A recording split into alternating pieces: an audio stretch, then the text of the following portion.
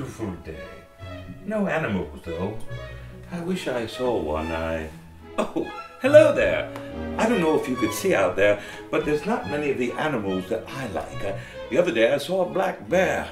Very scary. The other day, a yellow horse. Now that's a horse of a different color. A horse of a different color. I wonder if our friends on the street will know what that means. What does it mean? It's like something you didn't expect, maybe. Excellent, dear boy. Excellent. But what was the origin of that idiom? You know, one day they were breeding horses, and one popped out different, and everyone got excited. What a pleasant chat, but wrong answer. From Wizard of Oz.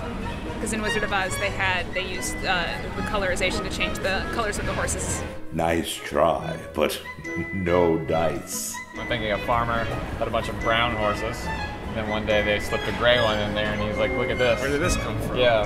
Hey, Ma, horse of another color in this barn. This barn's got horses of another color. The expression "a horse of a different color" is believed to have originated, at least in print, with Shakespeare, who used the phrase "a horse of the same color" in his play Twelfth Night to indicate agreement between ideas.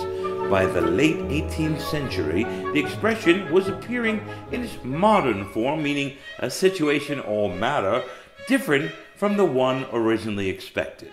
So, to be or not to be, or to be or not.